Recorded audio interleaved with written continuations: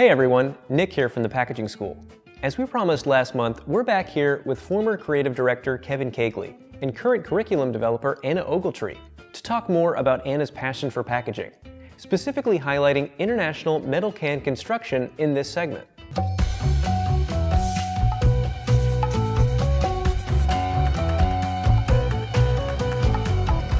By the end of this short lesson, you'll be able to discuss the aluminum two-piece beverage can design, explain the use of steel for food packaging, compare and contrast aluminum versus steel cans, identify the type of adhesive used on steel cans, and summarize international labeling standards.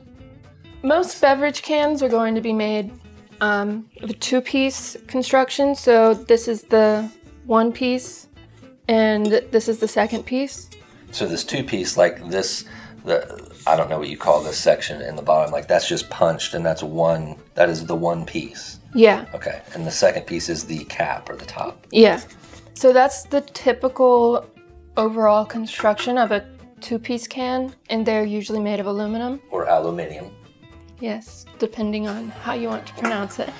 They are useful in containing mostly carbonated beverages because the carbonation expands inside the container, and that gives strength and stability to the otherwise flimsy material. This is steel, and these two are also steel. Steel is a stronger material, and it is used for heat processed foods typically. That was going to be my question, like what would cause someone to say aluminum over steel or steel over aluminum? Like I said, aluminum is sort of flimsy, so with heat processing, that usually creates some sort of vacuum or changes the air pressure. So that's why if you look below this hot melt adhesive, actually this is cold, never mind. I'm glad you're here because I have no idea cold melt, hot melt, patty melt.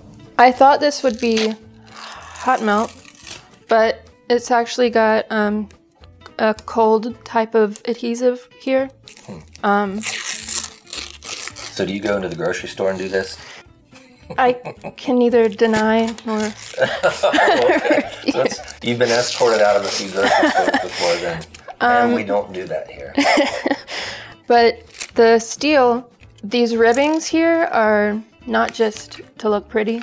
They're actually there so that it allows it to expand and contract with the change in air pressure when the vacuum is created.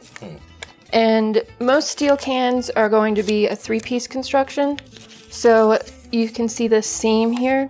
This was one sheet, and then it was made into a tube, and the top and bottom were added.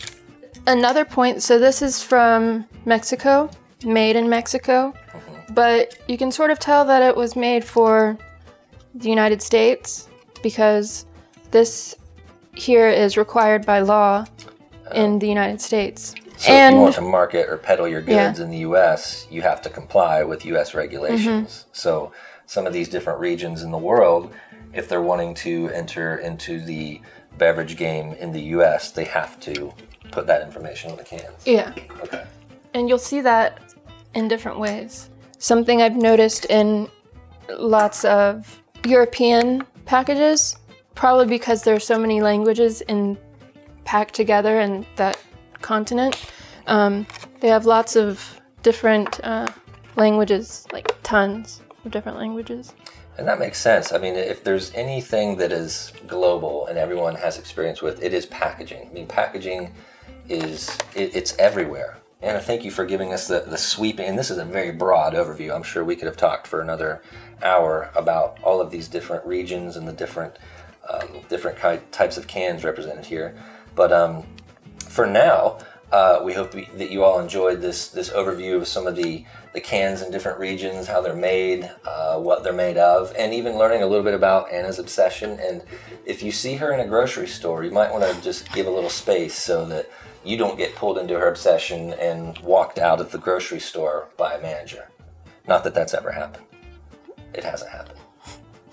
Anyway, check out more at packagingschool.com. There's lots that you can learn there. We've got courses for not only cans, plastic, glass, a little bit of everything. We'll see you next time.